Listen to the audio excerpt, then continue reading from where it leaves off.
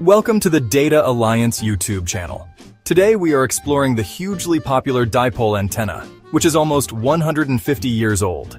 The prototype was invented in 1887 by the German physicist Heinrich Hertz. Later, the antenna was improved by Guglielmo Marconi, who used it in his radio transmission experiments.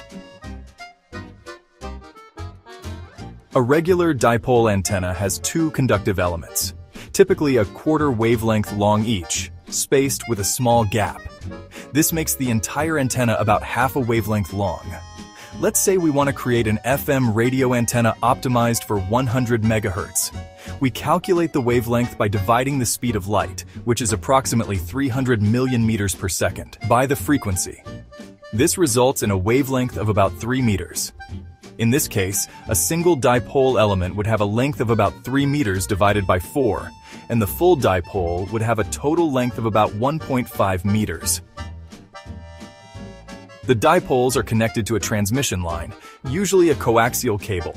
Antennas used for transmission convert electrical current into electromagnetic waves. On the other hand, antennas used for reception convert electromagnetic waves into electrical currents. The radiation pattern of a dipole antenna is perpendicular to the antenna conductor. It radiates energy perpendicularly to the axis. Dipoles have a bidirectional radiation pattern, which can be considered omnidirectional in the horizontal plane, though it is often described as a donut-shaped pattern. Main applications include AM/FM radio reception, television broadcasting, amateur radio communications, mobile communications, and simple Wi-Fi antennas.